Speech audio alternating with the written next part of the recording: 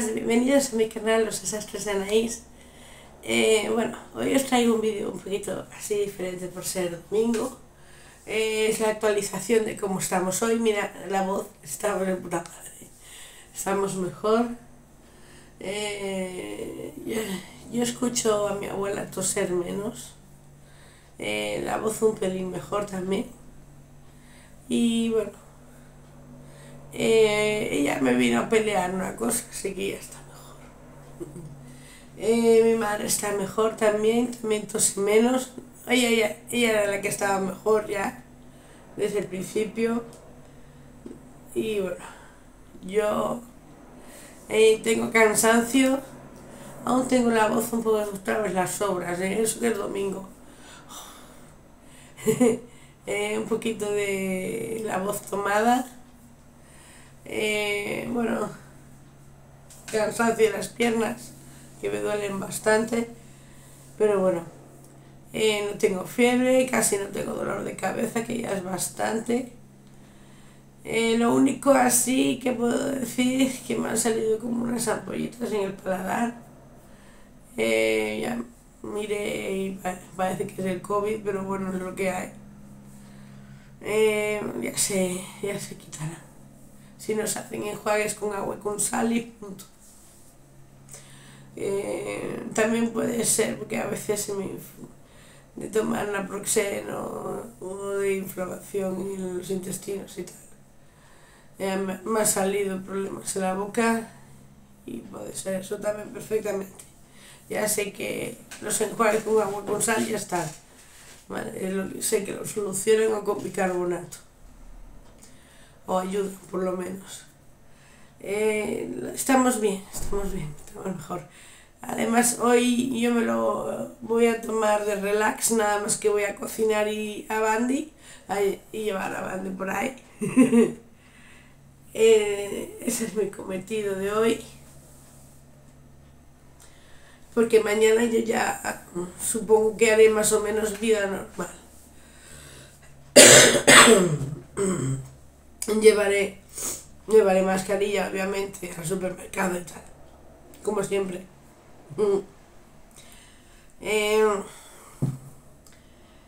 Era para explicaros un poco cómo estamos. Estamos mejor. En conclusión, estamos mejor, mucho mejor. Entonces, ahora os voy a enseñar el vídeo de la compra que hizo mi hermano ayer. Lo único que faltó fue la leche de mi abuela, pero no por culpa de mi hermano ni por culpa mía, sino por culpa de ella. Porque se le preguntó y no quiso, no pidió otra cosa. Y bueno, me echó la culpa a mí porque cuando fui a hacer la compra no le compré yo la leche. O sea que el indicador que está mejor. Mirará a ver mi hermano en alguna frutería por aquí cerca si venden leche sin lactosa. Así que ya está. Pero es que me vino a reclamar a mí, pero a mí ¿qué me dices? ¿Qué dices? Así que, a ver, bueno, os enseño la compra de ayer, el resto, digo, es todo de Gadis. No os preocupéis, es todo de Gadis. Hoy es por la tarde, bueno, hoy, me estáis viendo mañana. Me habéis visto ayer ya, pero sigue siendo el mismo día. Ya me estoy haciendo un lío. Bueno, ya habré hablado un poco y quería enseñaros la compra. Mi hermano fue al Gadis. Eso es bendito. A ver, yo le pedí, se llevó el carrito, me hizo caso por una vez de subir. Así que, a ver, yo le pedí filetes de merluza congelados sin piel. Quería hacer otra vez, para quitarnos el gusto, quería hacer los churros otra vez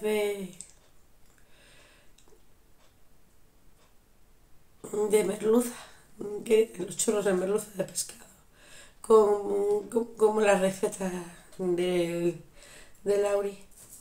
Bueno, pues le dio por comprar merluza del pincho. Dijo, un día es un día. Y bueno, estaba 7,75 el kilo. 1,5 kilos cogió 12,05 €. Tengo la voz así voy a veces voy a mejor, a veces me quedo como estaba antes. Y bueno, merluza del pincho. A ver, está buena. Pero quería hacer lo otro. A ver, si no se hace igual, porque yo le había pedido las cosas para... Tengo cerveza ahí, de la cantidad de cervezas que compró la otra vez. Así que compró burgo de Arias, queso sin sal para mi abuela, que esto no sé cuánto cuesta. Mini burgos, 2,93 €, esto ha subido bastante de precio. Bueno.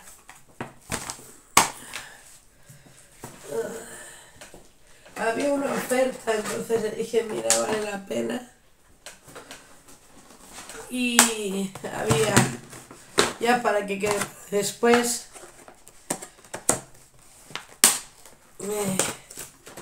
tortelloni de carne, 2 bandejas, y ravioli de quesos frescos, ravioli fresco, pasta fresca rellena. Está en oferta con él. Se nota que es de noche, raro. Yo estoy en pijama. Pero es un jersey de salir a la calle que ya uso de pijama. Bueno, ¿qué os iba a decir? Pasta fresca, que está al 15% de descuento al pasar por caja. Así que bien. Los tortelloni de carne cuestan 1,72 € y los raviolis de 4 quesos a 1,67 €. O sea, genial de precio. Y tenían 15% de descuento y le descontaron a mi hermano 1 €, o sea, 25 céntimos por cada uno. 1,02 € de media, 25%, 25 céntimos hoy. Tontano con lo siguiente estoy. Esto no sé qué es. Ay, otro para el sorteo, bien. Un manojo de perejil que le pedí. Cogió uno. Perejil manojo. Perejil, pero en gallego es pirixel. Está mal escrito. Variedad gigante. Envasado el 23, estamos a 25, o sea, más fresco imposible.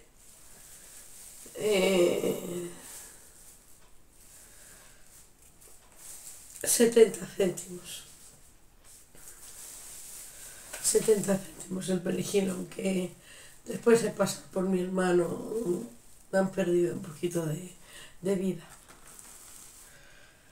Sí, 70 céntimos. Un tomate frito. Tomate frito. Aquí está. 47 céntimos. Compró queso en polvo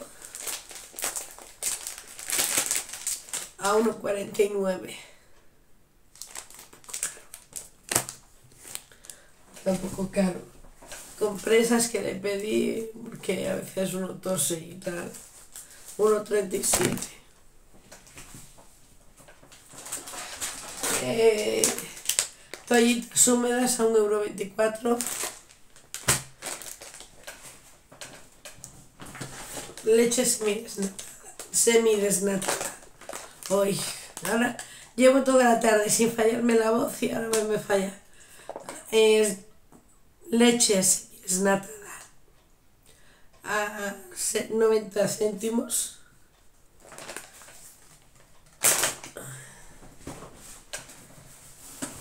le pedí unas pocas patatas de carne blanca a 1,24 € el kilo, le costaron 84 céntimos, unas pocas, que me faltaban unas pocas nada más.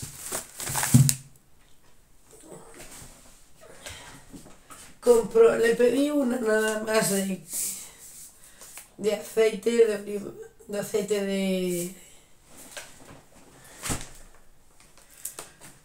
de girasol, y me compró dos a 1,88 € cada una, en abril. Está bien el precio, igualmente. Está bajando bastante. Ay. Compró mermelada para mi abuela, de ciruela de la vieja fábrica de dieta. Que a ver, la dieta es que dice que no tiene azúcares, pero tiene fructosa. Que la fructosa es el azúcar de la fruta. Y es lo mismo, la misma mierda. ¿Cuánto costó? Sube igual de la glucosa a 2,79 €. 2,79 €. Y compró dos Pepsi Light a 3,30 € el pack. Y lo último que no fue al Freud, así que Bandy tendrá que apañar con con el de Gadis, a ver si le gusta ahora que le ha entrado la salchichomanía. Es de carne y cerdo, es de la misma fábrica, y trae aquí mínimo 24% pollo y mínimo cerdo 23%. A ver, espero que le guste. Espero. Si no, que no coma, ya está. Porque merluza no le voy a dar así, A ver, si no le pongo ajo, le doy un cachiño. ¿Cuánto costó? 1,49 € está de oferta. Si le gusta, tiene casi el 50% de carne.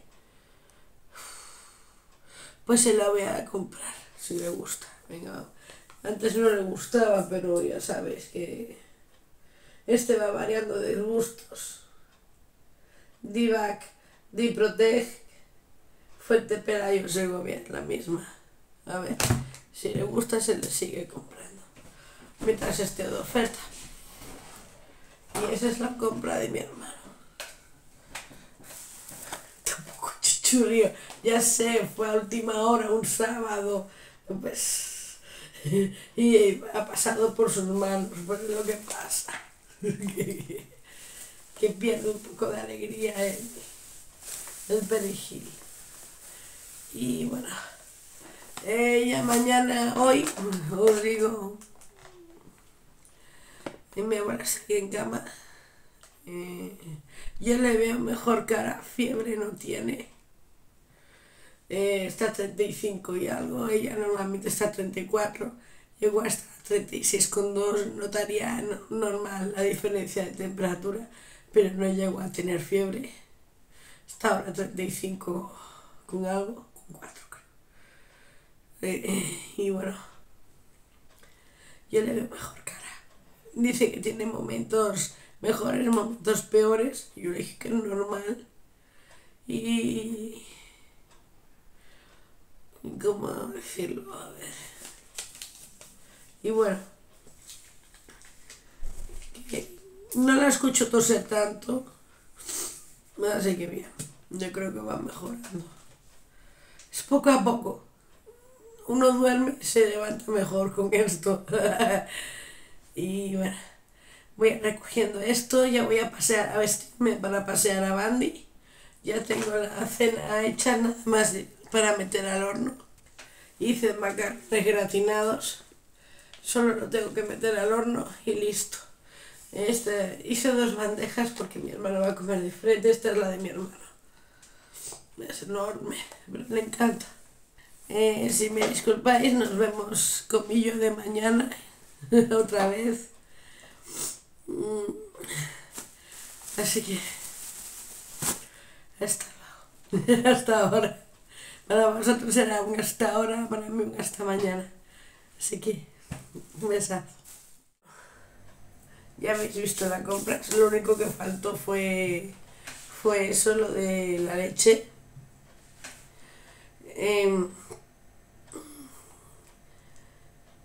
Y bueno, a ver, yo le pedí a mi hermano los filetes de merluza congelada sin piel para hacer los churros de pescado. Pero bueno, me trajo una merluza del pincho, que están buenísimas, pero a ver, un poco caras, un poco caras, pero está bien, por lo menos comemos bien hoy y tal. Iba a comentaros una noticia así, un poco estúpida, un poco así, que en Estados Unidos, por ejemplo, en Estados Unidos sí, que, que los jóvenes, más que todo, los jóvenes relacionan tener un móvil Android, un teléfono Android, con marginalidad, con una persona de bajos recursos, que lo avergüenzan por tener un Android y no tener un iPhone. Le llaman hasta el diferente color de la mensajería. Le llaman la vergüenza de la burbuja verde, creo. A mí me parece... A ver, tiene su explicación sociológica, antropológica, lo que sea. Es un indicador de estatus social en Estados Unidos. Pero de ahí a discriminar a la persona por tener un Android. Además, no es que el Android sea peor que el iPhone. Muchas veces, para la mayoría de las cosas, el 90% de las cosas, el Android es mejor que el iPhone. El iPhone es marca. Es marketing, tiene mucha marca, tiene mucho marketing. Hay gente que le gusta más, es libre, te lo puedes comprar. El problema es que ese iPhone o no tener el iPhone sea el indicador de estatus social. Bueno, pues si se toma de esa manera, sería como el indicador de tontos, un indicador de tontos. Pero es que, Jesús, de snobs. Yo la verdad, a ver, no soy usuaria de iPhone, no, ni de Apple en general. Lo he visto, me ha parecido muy bonito, tiene muy buenas cosas para editar y tal, pero al nivel, por ejemplo, que yo edito, yo no soy una... yo no me dedico al cine, no me dedico a la televisión, ni nada. No es... No necesito una capacidad de edición ultra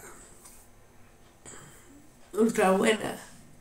Para la mayoría de los vídeos de YouTube, un editor normal, corriente, sirve para el 99,9% de los vídeos de YouTube.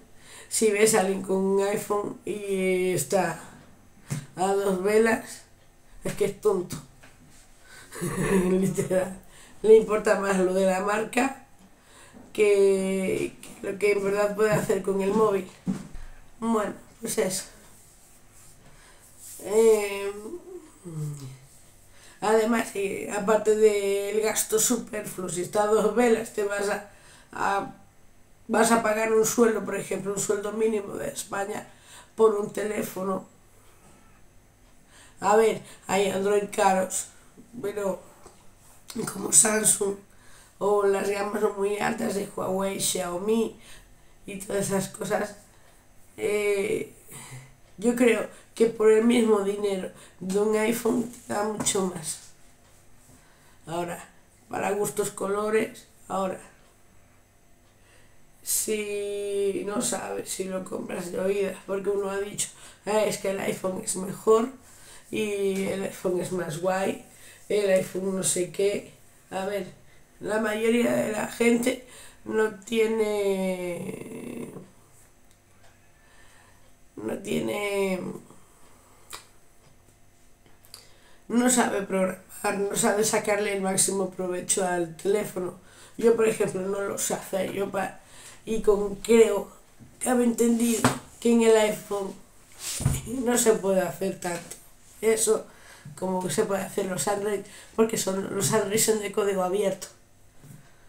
Entonces, una persona, por ejemplo, que sepa de esas cosas prefiere un iPhone, a Android, perdón. Así que bueno, chorradas. Una noticia chorra, quería contaros la noticia chorra, que me indignación. Tengo esto mal puesto, pero bueno, no pasa nada. Bueno, ahora me voy a poner a hacer la comida mientras edito esto. No, mientras edito esto, voy a hacer la merluza.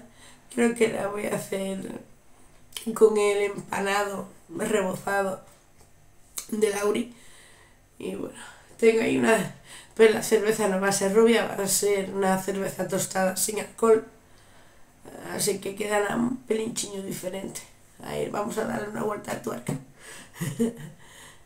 Así que bueno, que estamos mejor, básicamente estamos mejor. Mi abuelo, que ahora no quieren squeak. Bueno, pues ahí está el squeak, para que se pierda. Se lo pensaba, se lo estaba empezando a mezclar. Bueno, ya está. Sin squeak. Bueno, que era esto nada más. Yo voy a cocinar. Así que nos vemos mañana por los comentarios. Que ya vamos. Yo por lo menos ya voy a mejor. Ya no me quedo sin voz a mitad de hablar. Y bueno, poquito a poco vamos mejorando. Así que yo creo que ya para mediados de la semana que viene, final de semana que viene, estamos perfectamente. Así que yo por lo menos, y mi madre también, que os deseo todo lo mejor, la mayor felicidad, la mejor salud del mundo, a vosotros y a vuestros seres queridos, que muchas gracias por estar ahí, por acompañarme, y si os ha gustado el vídeo, dale a like, suscribiros, dale a la campanita, compartir, no sé si lo he dicho ya, bueno, da igual, es lo de menos. Venga, que nos vemos mañana, un besazo.